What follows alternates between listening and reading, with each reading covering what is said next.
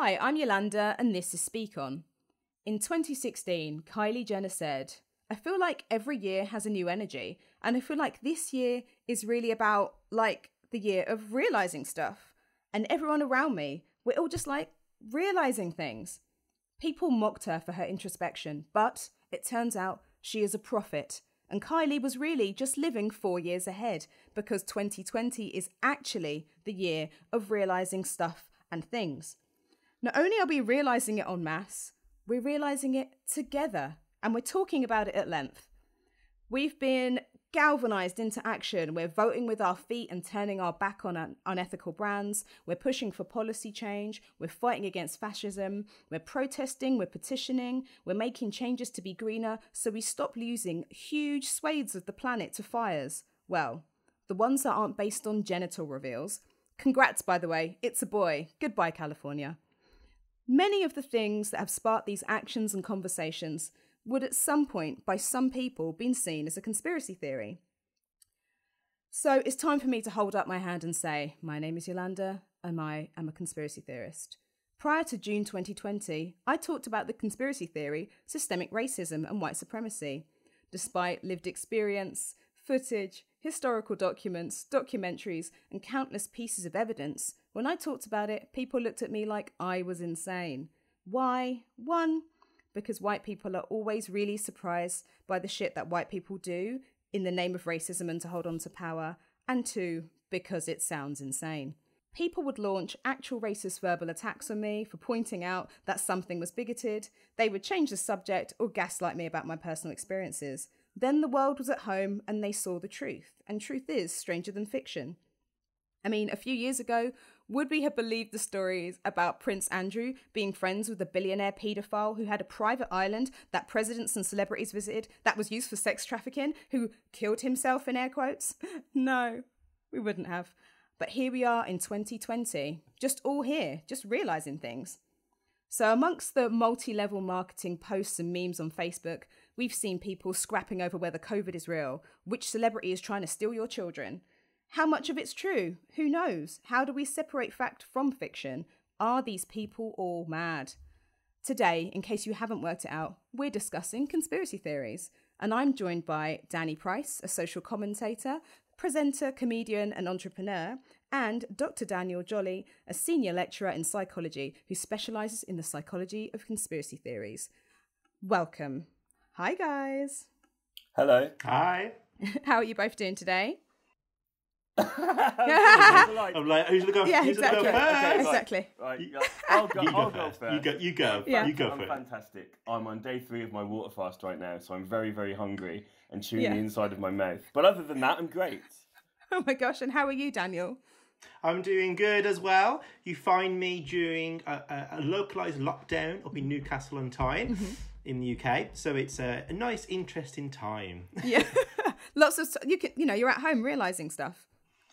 Yeah, I'm at home realising stuff. Realising that you can't go out, right? Yeah. Yeah, mostly that. But you can go hunting.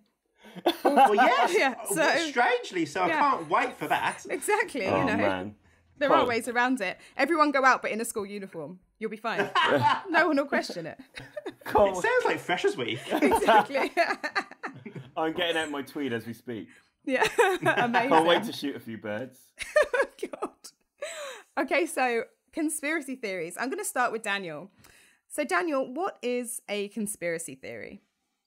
No, that is kind of a loaded question because there are many different ways to define what a conspiracy theory actually is. Kind of scholarly definitions kind of are based around the idea that events or issues can be explained by something as a secret force doing something sinister for their own good, as opposed to explaining something that's more mundane. So in essence, it's something large has happened where there's a secret group doing something bad that's against the rest of us. Yeah. So it can be silly ones like the idea that the moon landing didn't happen, or it can obviously be more serious, that the idea that vaccines are dangerous because the data has been faked. So it's that, in essence, it's that secret group acting in secret, which could be the government, but it also could be other groups of people, so like the doctors, but also different status people, such as there's many conspiracies about Jewish people. So it's not just the governments, it can be a whole range of groups. And then why do people believe in them? So why do people believe in conspiracies? So that is a crazy question in essence, because there's so many different answers. But the first point is, whilst paranoia is associated, it's not the only reason, because many people believe in conspiracy narratives. With regards to COVID-19, there's a whole host of different conspiracies. And that's because conspiracies emerge in times of crisis. In essence, when we are feeling uncertain, threatened, anxious, it's when we're looking for answers. And a conspiracy narrative can offer a very simple solution to what is a complex problem. So that is why crises across the whole history of our existence has bred these narratives, because it offers reassurances. So in essence, it's people trying to understand the world, which I think is it's a thing that we're all trying to do. It's just in the environment of, for example, a pandemic, we may be more drawn to conspiracy narratives. It's also coupled with some personality quirks. So if you have lower critical thinking abilities, you're more drawn to conspiracy narratives. If you already hold mistrust in the society at large, at those who are perceived to be powerful, naturally more drawn to conspiracy narratives.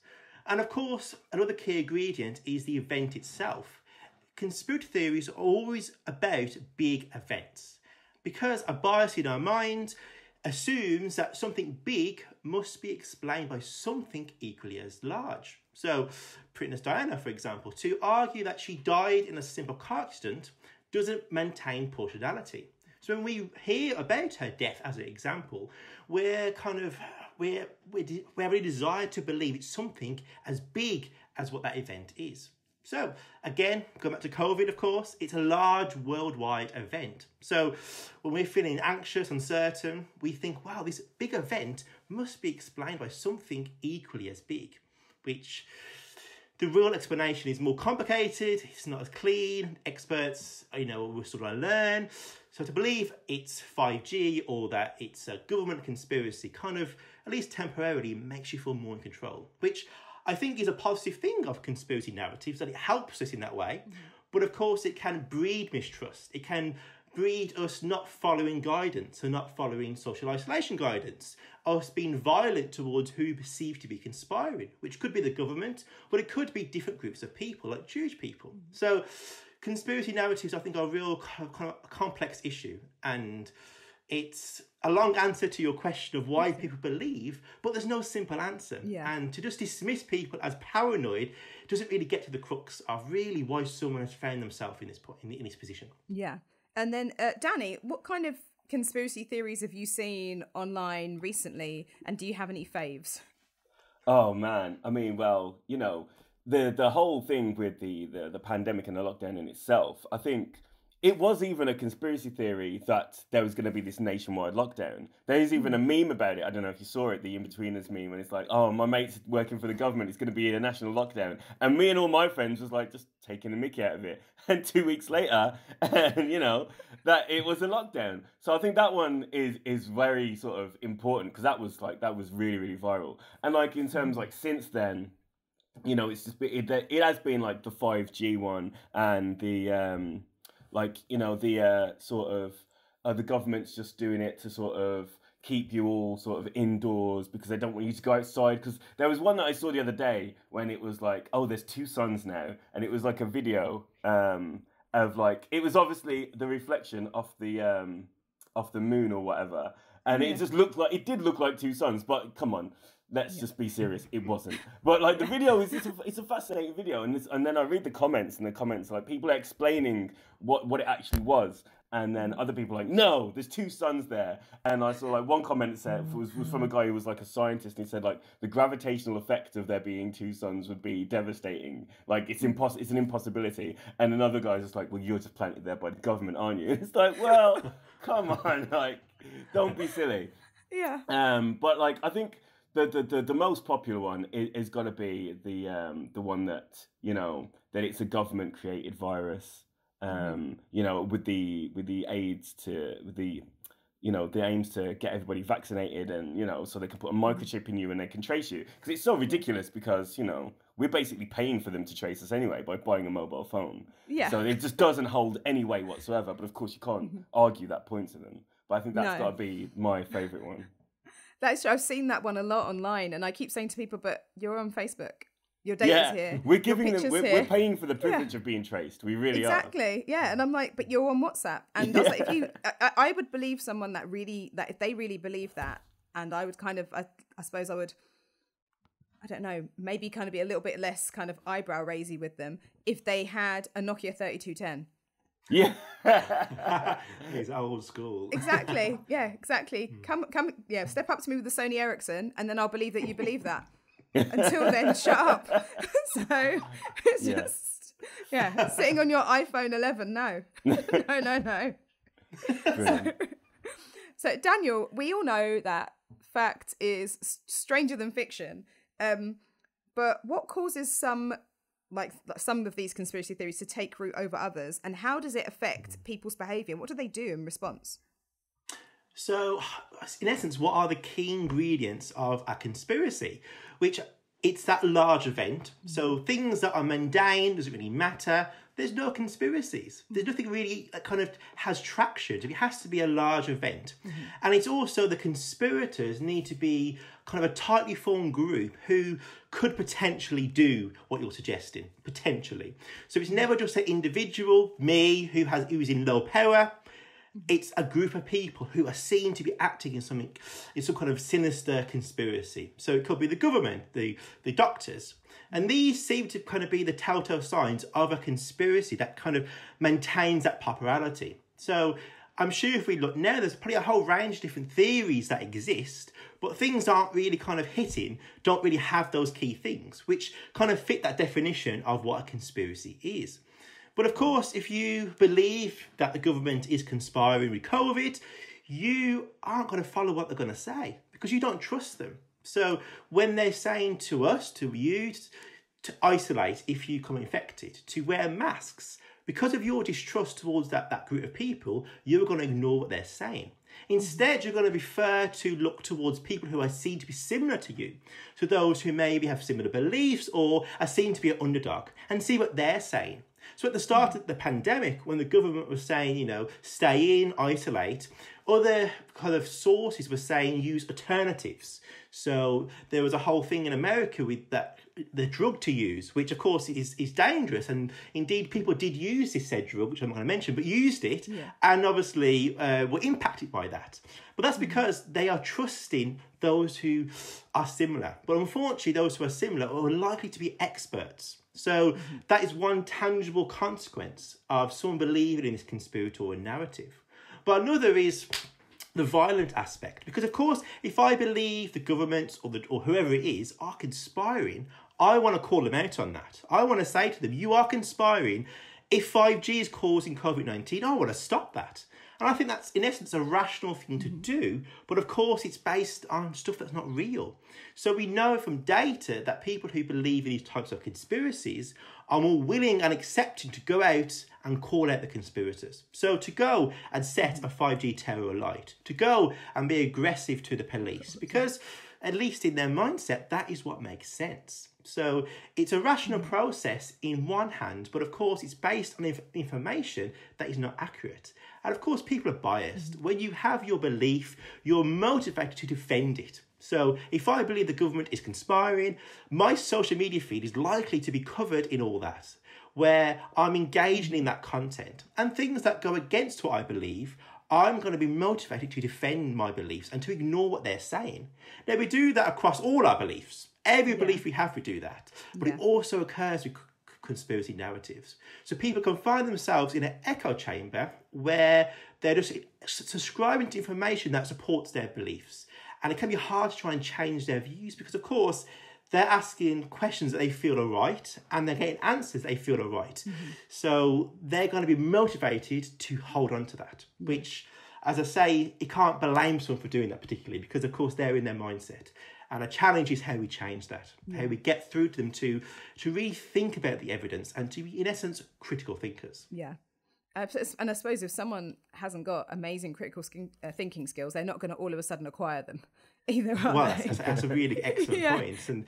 And of course, you want to say that they won't realise that they're lacking those skills as well, because they are asking questions, which they are questions that we should ask. But unfortunately, when they're given the evidence, they're motivated to kind of push back on things that they don't already agree with. So the government and experts coming out to say X, Y, and Z about COVID, they don't trust them, so they won't engage with them. So another kind of task is think about, who do people actually trust, and maybe health campaigns need to be a whole range of stakeholders involved. So it's not just the government who is saying it, but other sources. So of course those other groups have to believe the information as well, and it's based on truth. But I think just having one gatekeeper of knowledge is quite problematic, because of course you've already got that mistrust. And I know some people think about, well, if you're already a conspiracy theorist, well, you're kind of gone. Let's not engage with those people, which I don't necessarily agree with. I agree that it's a challenge and it's hard to engage with those people, but it's still really important that we kind of have this dialogue, and that we are understanding, and this is where they're coming from. So if you don't understand, okay, you believe in this conspiracy, but why? Why did you get to that point? And it could be that they feel really anxious about what is happening in the world. So maybe instead of trying to deal with the conspiracy, we deal with their feelings, try and make them not feel as crazy in the world, that they feel so anxious and out of control, that we try and deal with those feelings, that they may help them not be drawn to conspiracy narratives because they're kind of feeling settled, maybe. But of course, that's just theory. We haven't actually tested that idea. And we understand why people kind of get to conspiracy narratives. But once they're there, it's really hard to change their views, which I think is probably as expected, because you're holding on to them tight. That's really interesting. But it's still important. A few things that you've brought up there, it's made me think, what constitutes an expert in a way that's going to please people that already have that mindset? Because then, you know, they already don't trust. So what other qualifications can you add to it? How many more experts can you add? And why do they not believe their expertise or their skills compared to their GCSE in science? And then why? But then also it kind of makes me think, I don't know, why have they gone to that in the first place? You brought it up, you made a really good point there. My sister's a clinical psychologist, and I saw a few people kind of basically spiraling into various conspiracy theories and various things online. And when I spoke to my sister about it, because someone that I know, and she was like, oh, she's just really anxious. That's all this is. And she was like, yeah, she's just really anxious. She needs an explanation. The ones that are offered to her, she just can't wrap her head around. So this is what's helping her through it. But she goes, but unfortunately, it's actually just making her worse because she is making her realize she has even less power than she thought she did originally. And it was all quite terrifying. So they seem appealing. They seem really appealing to believe in a conspiracy, but they're potentially not satisfying, because that anxiety may at least temporarily be kind of pushed down, but then they'll think, well, what else have the government conspired in? What else have they done? Which then can kind of hamper that. And of course, what you said about experts is really important. So with climate science, it's like 98% of climate experts say that it's not a hoax. Yeah. I mean, that is not just one or two experts saying this. This is like so many experts, 98% of experts saying it's not a hoax. But of course, people who are motivated to believe it's a hoax will discredit all that. That the consensus issue, they don't really pay attention to. They're going to focus on things that support their belief. So that 2%, they're going to hold on to that. When in reality, that is a lot of people saying, no, this is actually happening.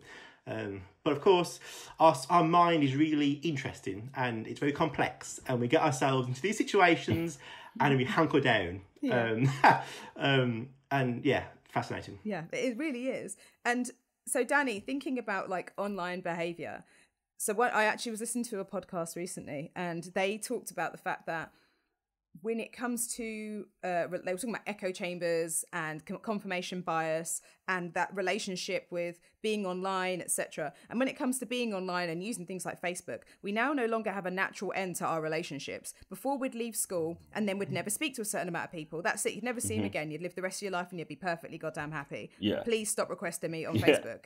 That's the context of me saying this sentence. And and then But then now people aren't ending those relationships. They're continuing them in this other really weird, facetious, kind of disconnected way. And then you are being exposed to things and people you would usually maybe cut out of your life. Is that affecting us? Is that affecting this behaviour and contributing to it? Yes, absolutely. I would say, like, so I went to school in Wolverhampton. Wasn't like a very nice place to go to school, realistically. And since then, obviously, I've moved to London now. I have a completely different life.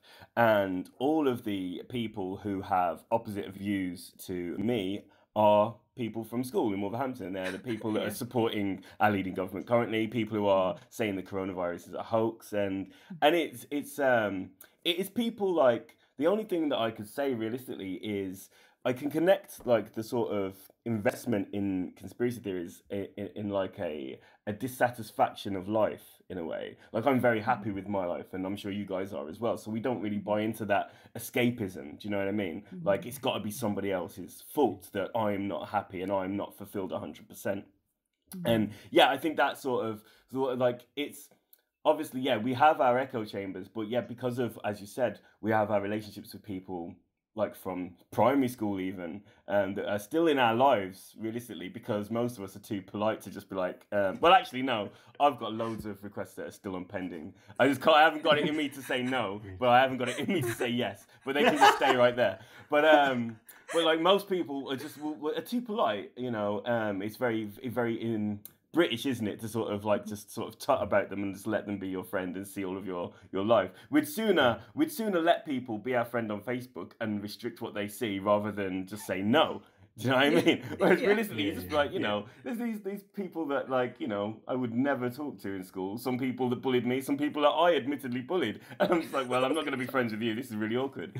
But I think it's not like that for most people. So of course, like, that infiltrates your Facebook and your sort of your infinite scroll, so to speak, and you just see it and you just kind of think, most of the time you think, oh, that's a load of bollocks, isn't it? But the fact that you've read it and it stayed in your mind, if you used to see something else, like with a sort of a fraction of a similar sort of context of that post that you've seen from somebody in school, if you see that somewhere else in your, you know, from a sort of more trusted source or more trusted location around you, you start thinking about it more, and then you'd be like, okay, maybe I will do a Google search, maybe I will do a YouTube search, and then of course you open up that rabbit hole of just like going down there, and I've been down those kind of rabbit holes, and they are ridiculous, but you know, that's how it happens, and I think that's the way it is, unfortunately.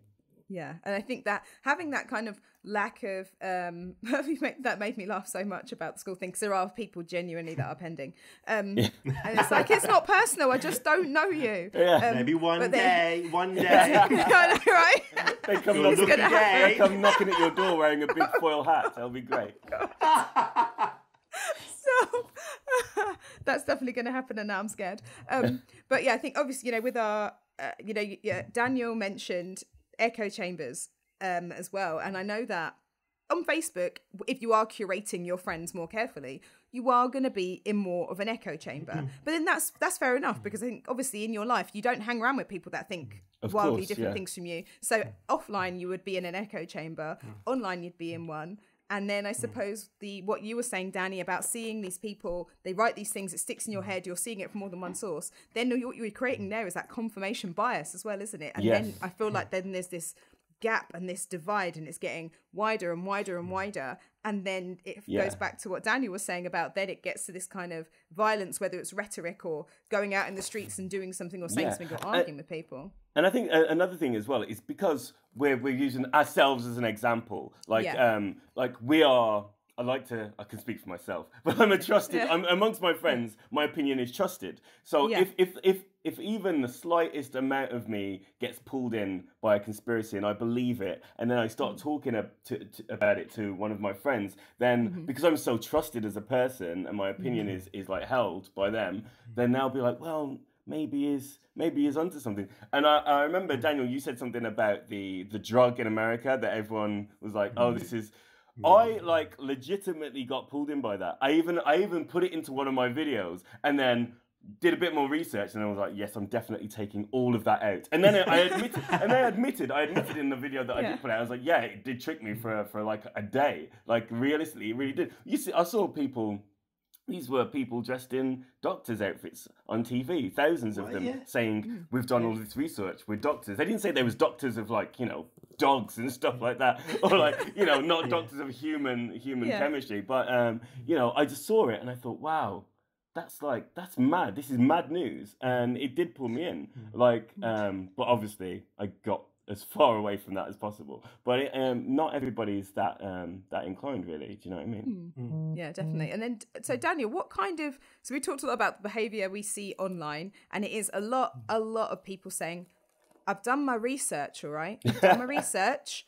I watched 4 minutes and 47 seconds of this YouTube video, and I looked at an article, and they don't understand, you know, I'm a journalist, you're a doctor, Danny's an entrepreneur, he creates content. We understand more so what research is. And it's interviews, it's looking at different analytics, it's comparing data, it's speaking to sources yourself, it's gathering that, it's reading a ton of books and genuinely spending years accumulating degrees. So, but then people equate that to looking at a video once. So yeah, that's kind of behavior we're seeing online. But what kind of behavior how would this kind of behavior manifest itself offline?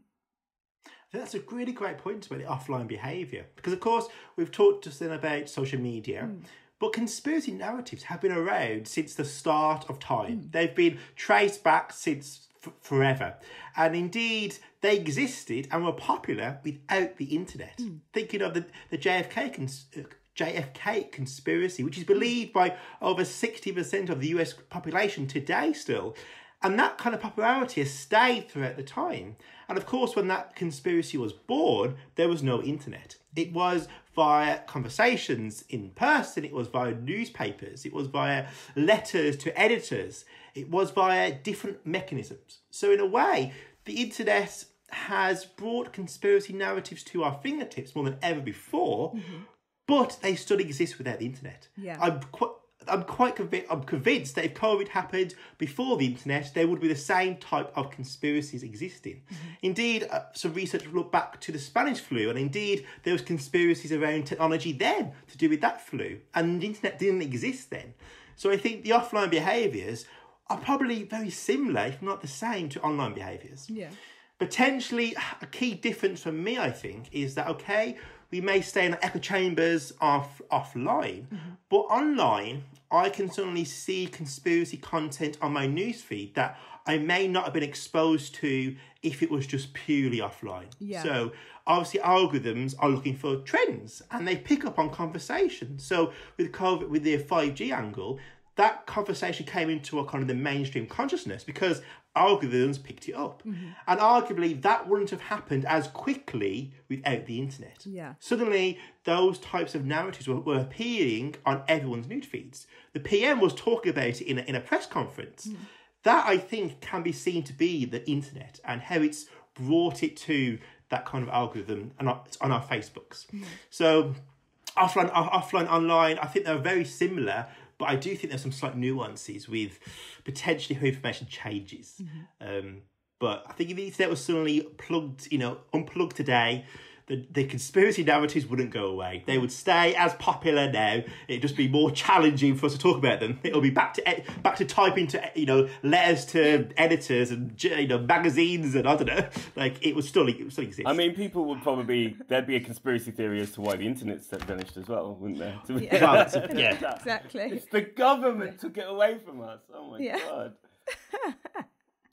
So actually, you mentioned government. You both mentioned government there. So I don't know. This is just something that I've noticed in my own observations online, and truly, I do so much of prepping for choosing subjects I want to talk about or prepping for anything is just watching people and their behaviour online. It gives me so much content. And it's unbelievable. Some of it's great. Some of it is wild. But one thing that I realised when I was speaking to people is like when people have all of a sudden they've lost all this trust with the government, everything else. And obviously, you like whatever party you like, you support whatever party you support. Why would they trust in the government so much in the first place? I'd love to understand a little bit more about that because I've worked in PR, I've worked in comms, I've worked for central and local government. I know you don't know everything because you can't handle the truth. Like, you know, like in A Few Good Men, you cannot handle the truth because you don't know how to analyze. Not everyone knows how to analyze all the information. Not everybody has the same critical thinking level, and situations change constantly. Not everybody is privy to all information all the time. So are people that are believing these things and getting more upset, did they just have way more trust in the government than people that, I don't know, watch 24? I mean, I would say that's a really difficult question to sort of answer because, you're right. Going back years and years, like there's always been this whole thing about, especially in the UK, the government is no good and they've done this, they've done that, and that doesn't matter what party is in power. That will always happen. And I think like a lot of it is. And it does pain me to say it, but it's really true. It's like just the fickleness of people these days. I mean, you have this press cycle, as you know, like you can easily you can sway the public to believe whatever you want to believe, you know. I mean, back in 1979 was when Thatcher was meeting with press companies to sort of have these really like after hours meetings, and this sounds like a conspiracy itself, but like this is like an actual thing that happened. She was the first PM that started meeting with press and discussing what they could do for each other. And I think that sort of has resulted in how people see the governments today, really, because, you know, like there is a lot of distrust, but there is also a lot of trust, unfortunately, for some. And like, it's just like a question that I can't really give one specific answer to. But like the relationship with the press and the government and the people is a very sort of vicious cycle, I would say. Mm-hmm. And what do you think, Daniel? Do you think people were too trusting maybe of the government before? Good question. And so this is second-hand knowledge I'm going to pass on here. But I was speaking to a journalist last week and they were talking about how in Dublin, in Ireland, before COVID, there didn't seem to be that much misinformation. They didn't really talk about it that often. It wasn't seen to be something that was in the consciousness of the public. But with COVID, they've noticed that misinformation has risen in Dublin, and indeed there's actually protests happening similarly that we have in London, which is something that they said that they've never seen before, and this seems to be something very novel to at least Dublin. And they made a point that they always thought that they were not susceptible to fake news. It wasn't a problem in Dublin. It wasn't a thing that had to worry them. Whereas suddenly them as a journalist was having to deal with this on a more daily basis. So I think that's kind of an interesting point of what was happening in Dublin before and what's happening now. Has mistrust suddenly disappeared in these gatekeepers of knowledge, the government, or has something else happened?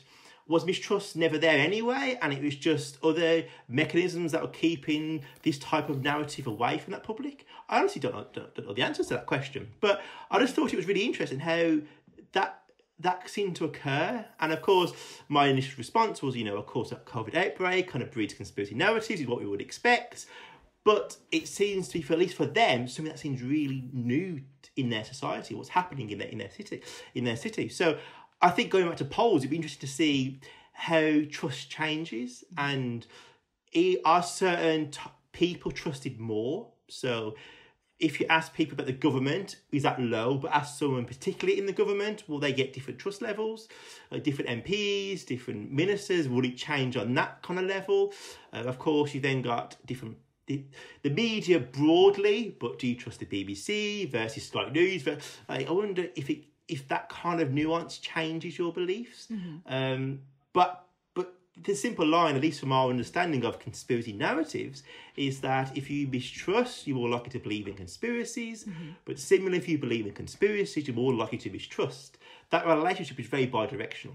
Yeah. That it can draw you to the narrative, but it can also make you mistrust even more than you did beforehand. Mm-hmm. What else have they been doing? What else are they conspiring against? Yeah. If they've done it once, can they do it 20 million times? It's kind of a question that, in one hand, is quite fair to ask, but on the other hand, it's based on information that isn't true. Yeah. And I think, I know I made a joke about, or just kind of mucking around about watching like 24 or Homeland or something like that, and all things that are basically based on pure conspiracy and the government turning on each other and doing all these things.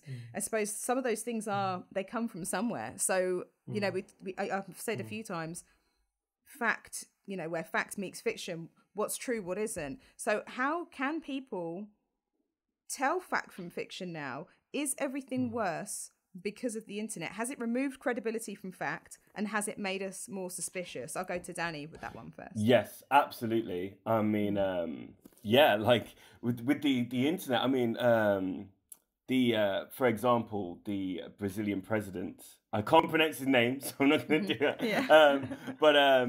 Like there was like, he's like got a news company that is literally going around putting out completely false stories, and like he's basically becoming like a dictator over there. It's incredible. Like, I've only sort of followed it in the last week, but like it's immense, and I'd encourage anybody to look into it. But like, yeah, he now controls the press in Brazil, the mainstream press, and that's wild. That's mental. You know what I mean? And like, yeah, so like, it's the internet as well played its part in making, you can, if you have the time, you can just set up a sort of fake website that has links to other news websites and say that you're this brand or this influence, with no credible checks whatsoever. And you can do that, and you can just find that demographic. And then, of course, as Daniel said earlier, the algorithm will find the rest of the people for you. And then you've got like, from what, like, one story about whatever you choose, like, you can have like tens of thousands of people like fighting your corner. From those tens of thousands, you can have hundreds of thousands, and then you can eventually have global reach. It wouldn't take long at all. It's like a wildfire, so to speak. The internet has definitely made things worse. At one point, the internet was this amazing machine for information and to reconnect people, and now it's got like a massive sort of seedy side of it, like an underbelly that's just like fake news and exploitation and angst, and just like I'd say there's probably more negativity about the internet than there is positivity about it. The means are there, and the means of the internet are being exploited by the wrong people. Yeah, is the internet's really a double-edged sword. I mean, obviously we've seen what's happened when it comes to elections and Cambridge Analytica and all that kind of fun stuff. And actually, I was watching The Boys recently, and one of the characters, Stormfront, made a comment, and she actually that's a part of that season. Sorry, it's a spoiler alert, but you should have watched it already. But it actually, I'm not giving too much away, but because it's in trailers. But they actually are really playing on that narrative of the internet and news, and riling up conspiracy theorists, etc., in order to gain power for the people that have superpowers.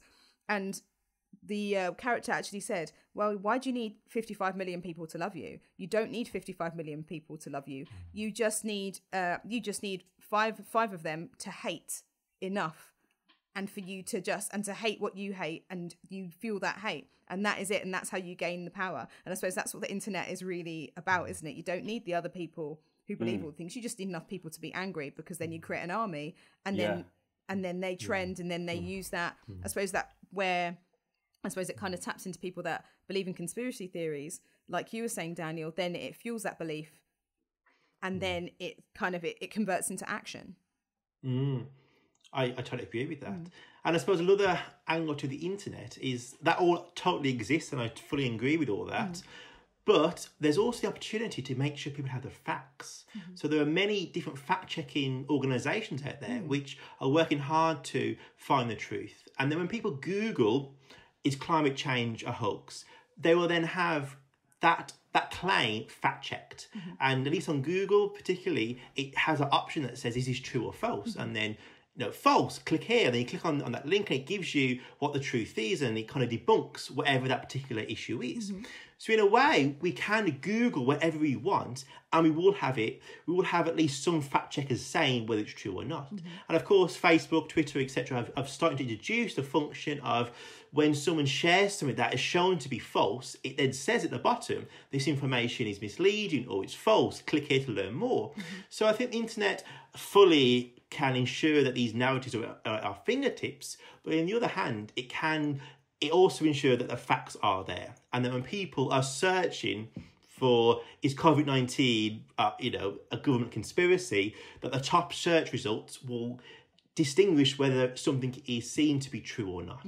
And questions that are need to be asked can be asked, but then once the answer is provided by the experts and it says no, COVID is, isn't done by 5G, then it can be shown to be false. So I think that's a good thing of the internet, and that's something that didn't exist before. When someone would have these beliefs, they would write to the editor, and then no one's there to debunk it. Whereas now, I Google it, I then get a telltale sign.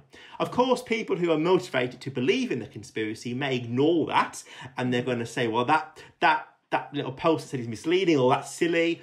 But everyone else, the mainstream public, may take notice. And indeed, if we can teach people to look out for that information, to check who has said it, the credibility of that source, and then check for the consensus. So, okay, you read about this weird theory on Twitter, Google that theory and see what others are saying.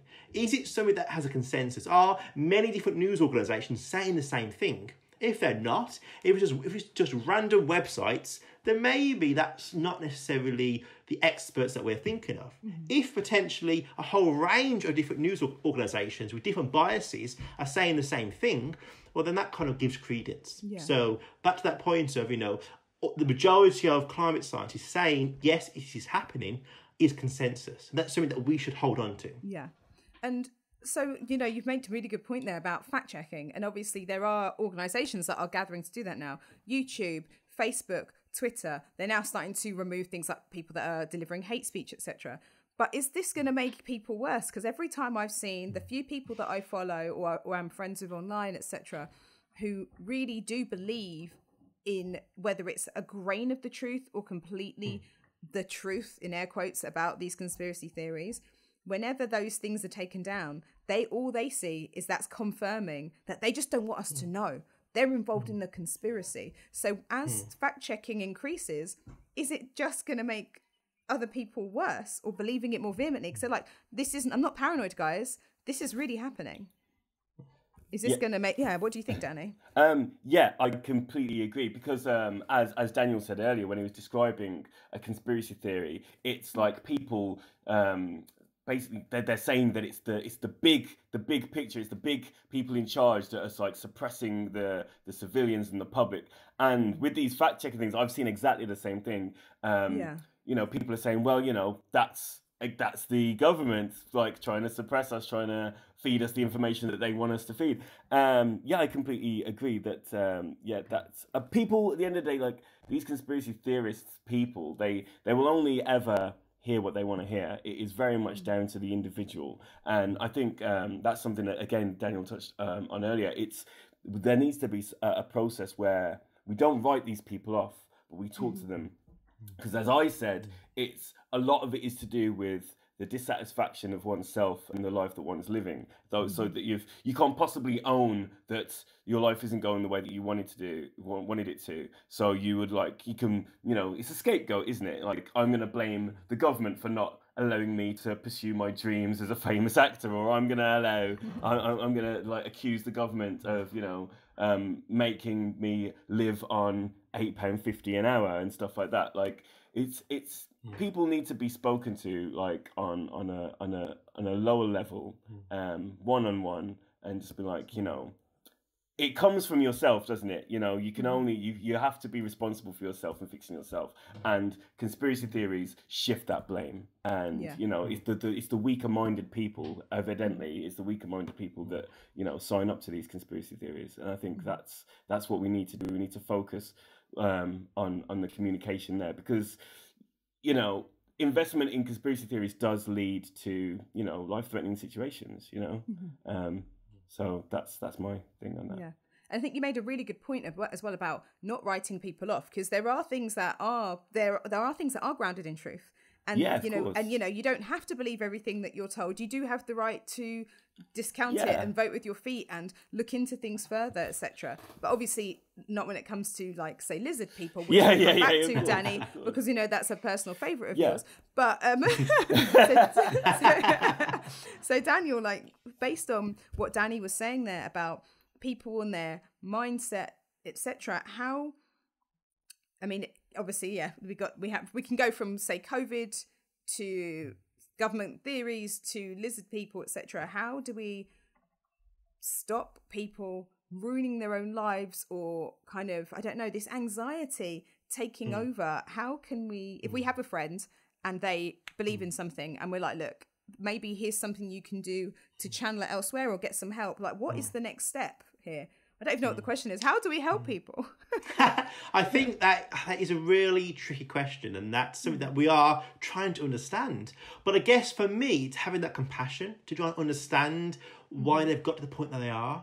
Because, of course, you may think what they believe is silly and crazy, and you might want to just tell them that your beliefs are so stupid. Why are you doing this? But by doing that, you're going to other them. You're going to make them... You're going to make them feel even more backed out and isolated from society. So I think you want to become that trusted messenger where you can have a discussion with that person.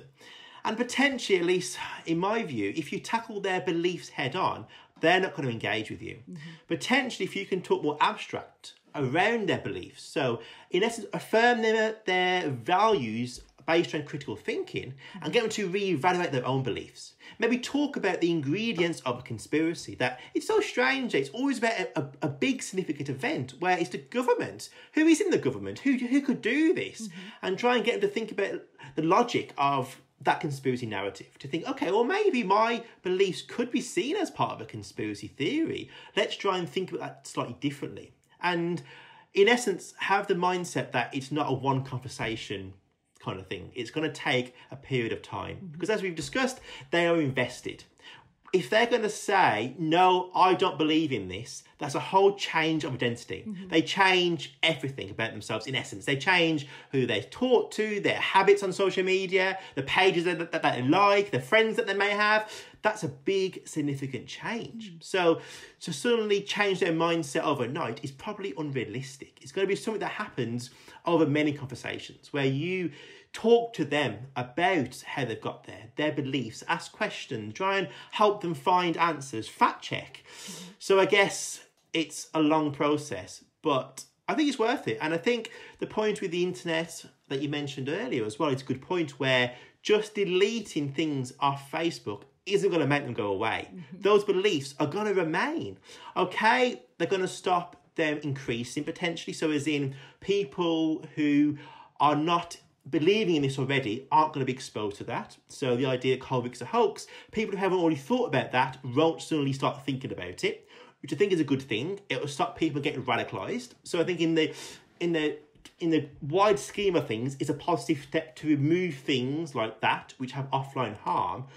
But that's not the end of the story. There needs to be other mechanisms that help the people who are still going to believe those things. They're going to move into other social media sites potentially to talk about the same things.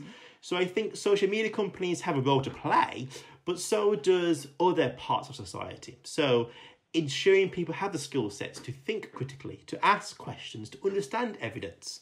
You can imagine that happening in schools, but then how do we target older people? People who, like me, aren't in school, like people in my family who go to work. How are you going to actually teach them these skills? Yeah. So, like, something that was quite interesting was some research found that if they stopped people and got them to think before they shared something, it stopped them sharing fake news to a larger extent. So whilst they didn't measure critical thinking, it did kind of hone that ability. So if I wanted to share something or retweet something, it said, are you sure this is true? And that stopping and making me think could stop me sharing it. Yeah. So that could be kind of a subtle way to kind of prompt people to at least stop and think. And at least in that study, it found to do a good job. And that's something that could be implemented on Facebook and Twitter. Of course, you've then got the argument of whether Facebook and Twitter would use that mechanism. Because, of course, they're motivated to kind of spread it in a way because it helps their algorithms and their profits. So I guess it's the ethics of that. But there are potential things that could potentially help. Yeah. It's a real interesting field looking into interventions with fake news and conspiracy narratives and what we can do. Yeah, well, I know that Facebook were testing that function out, and good. they did have something, cool. but I haven't seen it for a while, so I don't know if they were testing it. It didn't work, or they just couldn't be bothered, or it affected their bottom line. I can imagine, and then people get then people get so upset about it because they're like, oh, Facebook and Twitter, they're censoring free speech. I'm like, but Facebook and Twitter never said they were the news. This is a private company, and they can do what they like. And you chose to be here. You just leave. Alternatively, you know when you're a kid and you get caught smoking by your mum and she makes you smoke the whole pack of cigarettes? We could just bomb... You've never heard of that? I've heard of it, but I've never smoked, but carry on. Well, we could just literally sit them all down and make them believe in every single conspiracy theory, like werewolves, lizard people, UFOs, Bigfoot, the lot, until they physically get too sick of it. That's tough, though. That's tough love. I think we go down the other route. Yeah. I suppose it brings up so many other things. That when did the fact that private companies that weren't related to news, not that news is unbiased, it's not, I'm a journalist, I know it isn't, but when did something so private, this private company, become so powerful, and how we let it get this powerful that it actually then changed the narratives of what people were thinking and the course of the way they were thinking and their ability to analyze information. I mean, truly, and things, I'm sure there was a point where this was a conspiracy theory.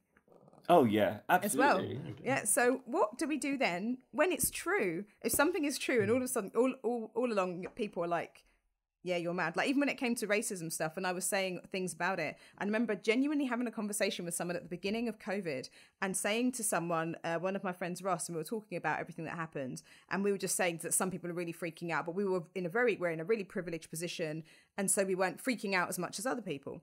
And I was saying, but I said, it's definitely affecting people who are, it's affecting like Black, Asian, people of colour more, blah, blah. And I said, well, that's because of racism though, and I basically explained all these things. And he just changed the subject because he thought, he clearly didn't believe what I said. And then a month later, the report came out that supported everything that I already knew to be true because I understand the structure of racism and I understand systemic racism in a really specific way. But then he's never actually said, "Oh, you're right." He just carried on talking to me like normal. So what do you do how do you react? Or how should we react when something is true and we may have contributed to gaslighting someone about it or kind of being really dismissive of their beliefs? But not when it comes to lizard people, which you will come back to, Danny. No, I mean, I think it's a very complex thing, and I think it can all be solved with just telling people to listen more to each other on a one-on-one level. I mean, you can't, with the history of conspiracy theories, like, and how many have actually came true. Like in 1952, Philip Morris, the tobacco company, said that, cigarettes were harmless. And, people believed them. People believed that inhaling smoke, when smoke inhalation was a cause of death, people still believed that inhaling smoke wasn't dangerous. And then it wasn't until 1991 that they was like, oh yeah, actually tobacco's bad for you. Smoking is bad for you. That's insane. Do you remember the horse meat scandal in France? Like that was a conspiracy. There's been some, those are just two examples, but there's been so many examples of times when it has come true. And so, like, you can't really blame people for picking it up and believing it because, you can say, oh, well, that's just a conspiracy theory. And they were like, well, this came true and that was ridiculous. People didn't believe that we was buying horse meat from Iceland. People didn't believe that. People thought it was ridiculous. But we were doing it. Do you know what I mean? Yeah. So, like, I can absolutely not blame conspiracy theories whatsoever. But I think it can be resolved by, as Daniel said earlier, just the communication, listening to people. And sort of like having that one-on-one and just being like, why are you invested in this? And then like, just trying to, I know it's like, can be really, really long-winded, but just like trying to like even write down a sort of like a brainstorm with somebody who's really in that sort of hole and sort of just get them on side, but like, it's a more complex thing than that. I think it will take a lot of different areas focusing on different things to actually get results. Yeah, it's interesting to see where this will go. And so we'll start to wrap up now, but I still have a few questions. I'm really loving this chat. I genuinely have it for such a long time. But we're still going to get through these questions, so we'll be here for a little bit longer, don't worry. So why do some people like cling to really specific conspiracy theories, but then treat things that are really wild and true as a hoax? Like, why does that happen? Why are like people ignoring that, like, actually, just because I've said racism, people are like, racism is being used as a thing to cover up for all this paedophilia. It's like, well, we know paedophilia exists. We know this. It's existed for forever, like racism has, blah, blah. Why are people then saying, no, that's not true. Those things aren't happening. All this is a hoax because they just don't want us to think that Chrissy Teigen and John Legend got a child in the cupboard. Exactly, literally. And so, why is that happening? I'm going to ask Daniel that. So, one way to think of conspiracies is that you always want to believe in conspiracies about the other group. There's a very intergroup focus there. So, thinking of America, because it's easy, Democrats always believe conspiracies about the Republicans, and Republicans always believe them about the Democrats. They never believe them about their own group. Oh no, the Democrats never conspire. What do you want? But the Republicans, they always do. And interestingly, with American politics, you can see the conspiracy narratives change during elections, whereby literally it changes overnight, the polls, where the beliefs and the popularity just merge from Republicans to Democrats. It changes over who's in office. So it kind of goes back to that, of who you're motivated to kind of believe is involved in these conspiracies. So with QAnon, which is obviously that kind of overarching belief that there's something sinister going on with paedophile rings, is based on a grain of truth. By that, of course, that paedophile rings do exist, but it's not in the office, or it's not Republicans doing it. Donald Trump isn't the person who's going to save us all and you know, change the whole narrative. But with QAnon, it offers such an opportunity to kind of project your view of the world, whereby, okay, you may not believe in that specific part of the conspiracy, but you may believe that that's happening in the UK, that it's happening in politics here. You can project onto that kind of frame, which I think potentially is quite unique with QAnon. Most other conspiracies are quite bespoke to a particular event or whatever, whereas that people talk about it in very different ways. And indeed, QAnon is very different in the UK versus America, which I think is interesting by itself. And it kind of goes back, I think, goes back to that point where you're projecting the conspirators that fit your worldview. Yeah. And it's how you see the world. And it's kind of it's a conspiracy that has become more popular. And I think potentially it's because of COVID, but it's also because of elections, because elections also breed conspiracy narratives. Oh, yeah. It's that change in our society. It's change that kind of, it's not a crisis, but it's certainly changing the status quo a little bit, which can be threatening. So conspiracy narratives would have happened around elections. Just it being a COVID time as well, kind of its environment to really breed those narratives. And unfortunately, it is what is happening. Yeah. It's definitely a wild time. I can't even with the election right now, honestly. I don't have the bandwidth for it. I don't have the bandwidth. This year, like the next season of 2020, this is the most chaotic writer's room of any year. If this was a TV show, I would have stopped watching. It's too much. Like in 100 years' time, 2020 will be like, it'll be a conspiracy theory. This year never happened. No one will believe it. No one will fucking believe it. They were lying. No. And I think so. Real. I can understand why. If we were told this a while ago, you know, Kylie Jenner was like the year of realizing stuff. I'm sure there were other people that are like, you know, all these things 2020 is going to get here and it's going to be a shit show. If someone there were so many things. Someone told me there was going to be a fire tornado and like plagues of locusts, which there has been this year, I would have just told them to fuck right off. Literally. It's mental. Fire tornado. Truly. That's a movie. That was a movie like a couple of years ago. And now we've had like 3 of them. That's crazy. Exactly. Honestly, I would have thought it was something from like Power Rangers or something. There's like a fire tornado. Right. But yeah. I mean, do you know what next though? Sharknado is the next thing that happens. That's it. When Sharknado happens, that's it. Sharks in a tornado on fire as well. That film is mad. Literally, exactly. Isn't it? Holding guns led by Chrissy Teigen and John Legend. But also, I mean, if we see this online next year, we know we started that here first. She's true. So yeah, so I was gonna. So I think like we'll wrap up now. So I'm gonna go to Danny first because I know he really wants to talk about his favorite conspiracy theory. What? Lizard people. Right. So this is like, if you haven't got time for this. Okay, so can you give us a summary? Okay, so The lizard people thing, it is fucking wild. You know, I said earlier about the people saying about the two suns. So the other sun is actually like it's another sun at the other end of the solar system, and the planet there is Nibiru, and the people on that planet are Anunnakis, I think they are, and they are lizard people. They're really fucking tall, and they have been shadow governing our world for the last like since like the 1930s, I think it is, and they set up the Illuminati and the Skull and Bones corporations, which incorporates every single president. Funny enough, not President Trump though. That's why people are saying that he's the hero. Like some weird shit. Lord. Anyway, the closer this sun gets, the closer the planet Nibiru that's orbiting it gets. And the gravitational pull will be so severe that basically people's brains on Earth are going to explode. And so that's it in a nutshell. And then they're going to come here and they're going to like take all of our celebrities and keep them as slaves. And the rest of us are going to die. That is it in a fucking nutshell. Are there some here already? Is it like V? And if we pull their some skin are back, here already. would we see it? They've been coming back and forth for ages, and like there's these videos of like, you know, these videos are like great. They're real NASA videos. Obviously, they're just anomalies, but there's videos of one of them's called like the Black Knight, and it's like a spacecraft, and as soon as it comes into the shot, NASA cuts the feed, and people are like, well, that's it.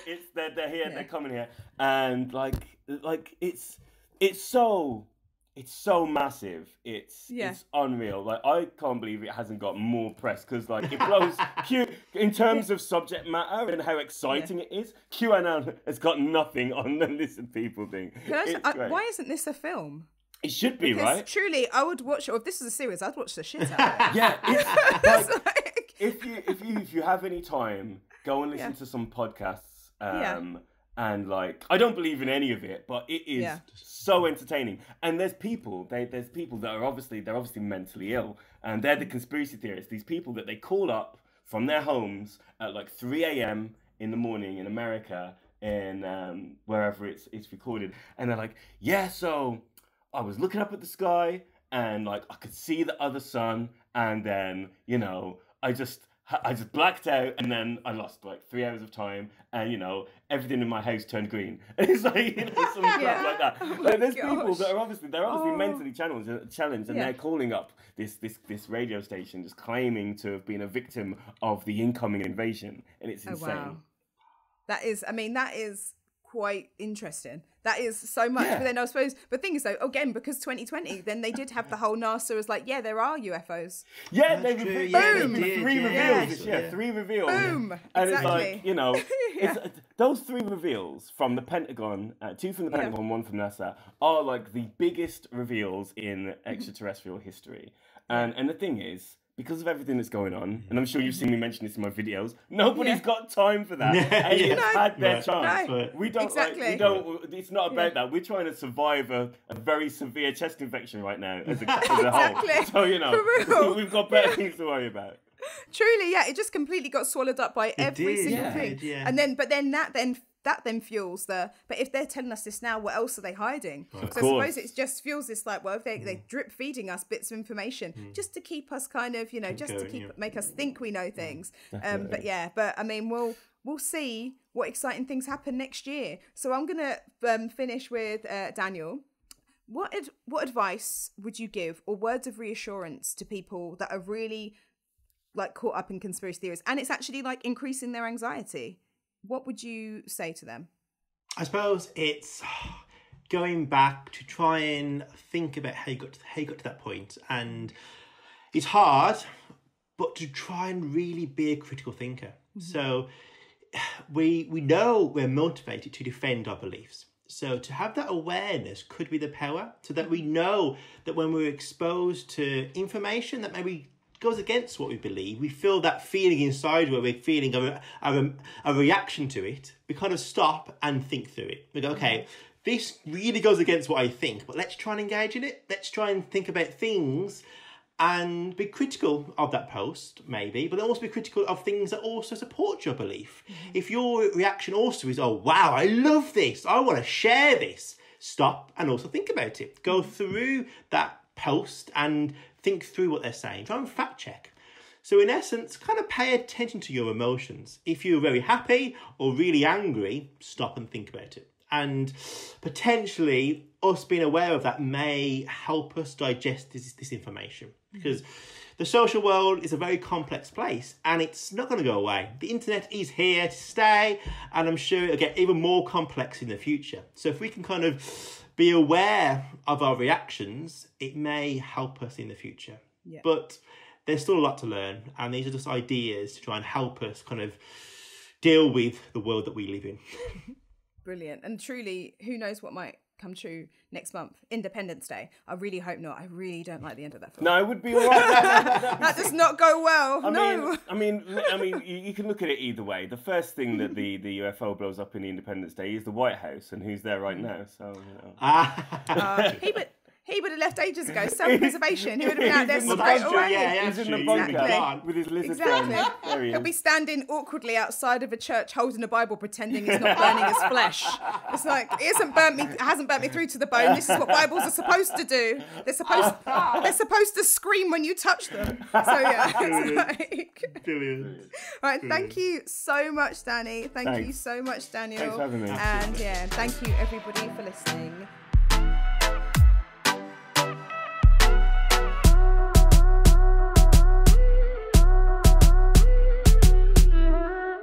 Thank you for listening to Speak On. Make sure you like, subscribe, and share with your friends, family, co-workers, strangers in the street. To find out more about us, including our upcoming events, head over to Instagram, instagram.com/speakon_. Bye!